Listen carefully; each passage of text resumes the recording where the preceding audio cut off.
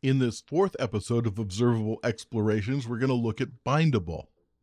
For now, that's going to round out our introduction to the @observable. This could be a very short video, but I do want to motivate the example just a little bit. So let's start with a simple slider in our main view.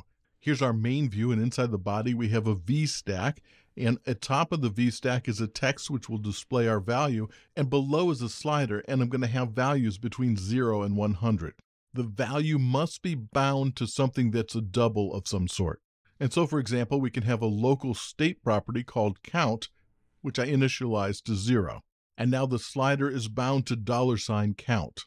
And the text will display the count's description. The count is the double, and $count is the binding to the double. This is what our example will look like. For kicks, let's create views for the display in the slider just to move them out of the main view, to give us a little distance as we start passing these things around. To display our count, we'll use a value display, and it will accept a double. It will accept the count, and it will show value.description in text. On the other hand, our value slider will be a slider between 0 and 100, and it will need something that it is bound to. It will need something that is a binding to a double. And we can connect this to the main view, as you've no doubt done many times. The value display needs the double, and the value slider needs the binding to the double. And this works great.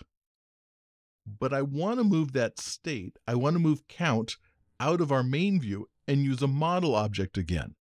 So let's bring back our observable model. I've got my class model, and it's got this count that I initialized to 0.0. Model is observable, which means we import observation, and that's it for model. But how do I connect main view to that? Well, even though it's unnecessary, let's introduce a controller that sits between the view and the model. And as before, the controller just contains an instance of the model. It is a struct. It is not observable. There's no magic going on here. All the magic is inside of the model.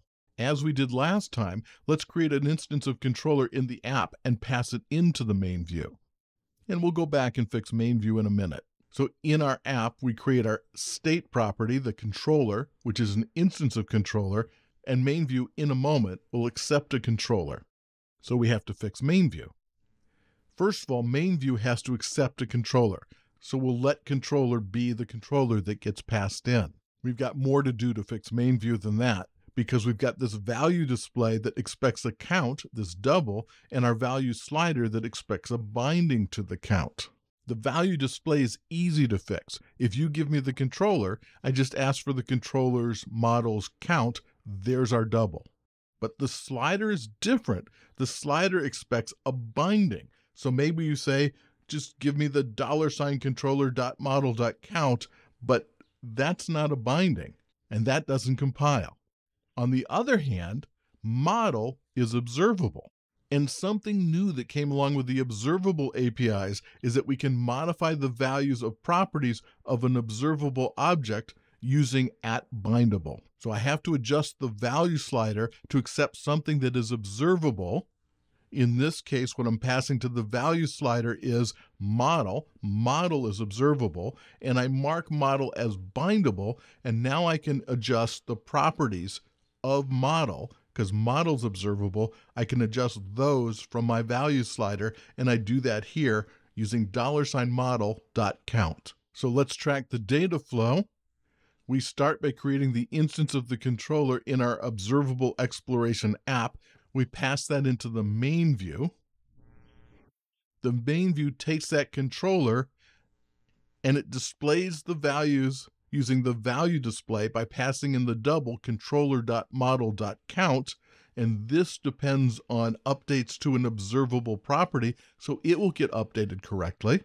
And for the value slider, we pass in an observable object, the controller.model, and the value slider says, oh, I'll just mark that as @bindable, which means that in the slider, I can bind to that $model's count property if it is a double. And it is. And that brief look at Bindable completes our quick tour of Observable.